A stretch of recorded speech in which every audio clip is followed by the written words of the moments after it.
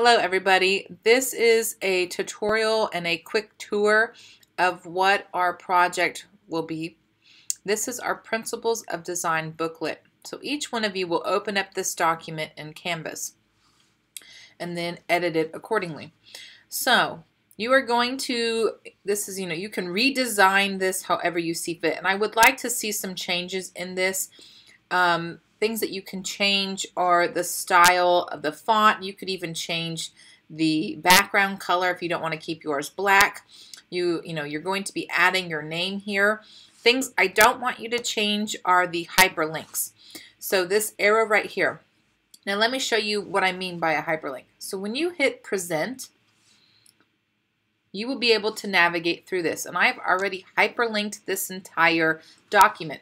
So you can simply click on the arrow to go to the next slide. Now here you have the table of contents. You can, again, edit the way that this looks. And I would like you to change it. Do not keep it at its basics. There's things if you like, maybe certain fonts that you like, you can keep those. But make them your own. So you have the table of contents. You can change the way that this writing is. You can change how each one of these are. You can add embellishments over here on the sides if you'd like to, but each one is linked to a page. So you can simply click on balance and it will take you to the balance page. If you click the arrow back, it'll take you back to the table of contents, and this is the home button that will take you back to the very first page, the home page.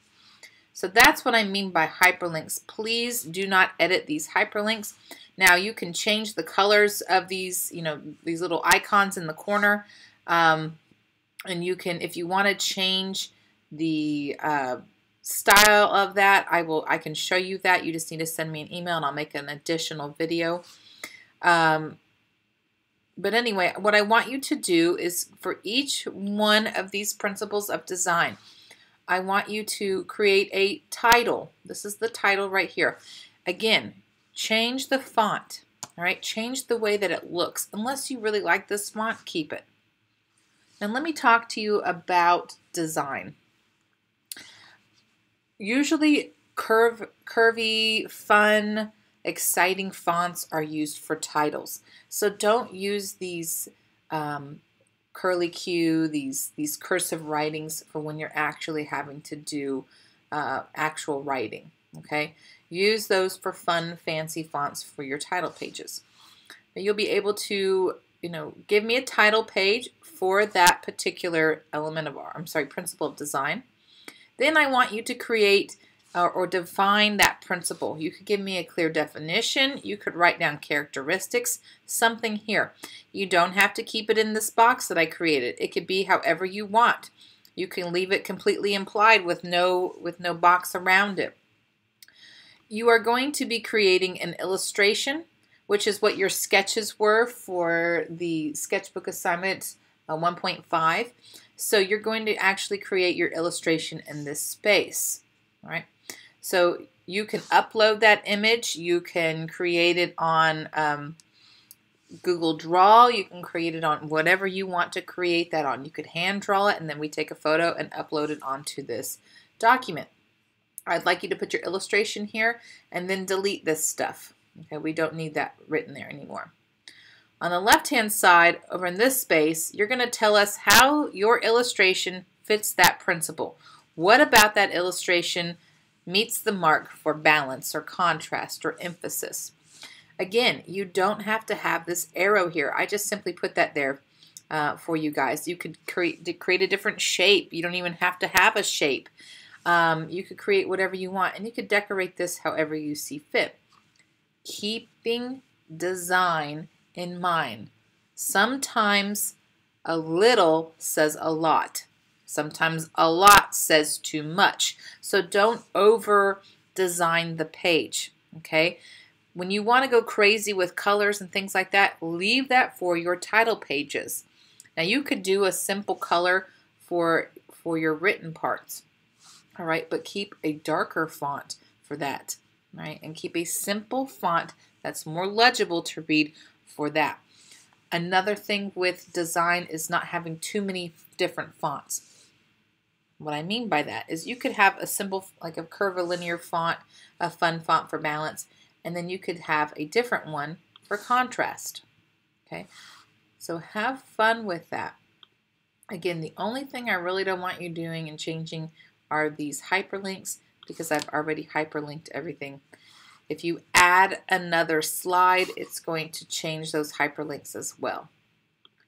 So simply create something for each one of these. You're going to upload your image over here on the right-hand side, define what that principle is over here on the left, talk about how your illustration fits that principle, and give me a title page.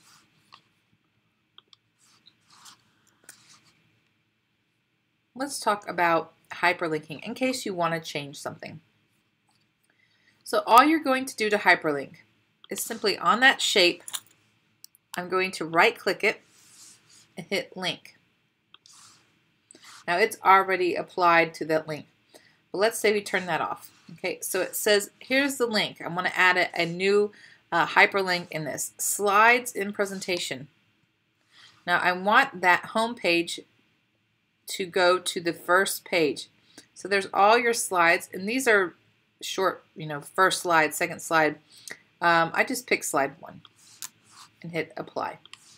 Now I had to do that for each one of these shapes because I created a home, what looked like a little house. Okay, so if you're going to have more than one shape on there, each one of those shapes is going to be having to hyperlink to that same one. Now if you look down here on the bottom, I've already kind of given you guys some notes. I'm saying redesign this however you see fit. Do not remove those hyperlink arrows throughout the entire booklet. So you can change the color of the arrow. You can redesign that. If you want to put a different shape on there, you can do that. Just make sure that it's hyperlinked. If you don't know how to do that, come back to this video or get a hold of me. So on here, I have a to-do list for you. And you can, if you want to, delete all this stuff as you go. So on this page, you can change the title, the font, the colors, the way that they look, etc. Okay. You can also add little designs to the page however you see fit. Again, do not remove those hyperlinks. They're set to the correct pages. So if you accidentally delete the word balance, you're going to have to create a hyperlink for it. So let's say that you have accidentally removed that hyperlink from the word.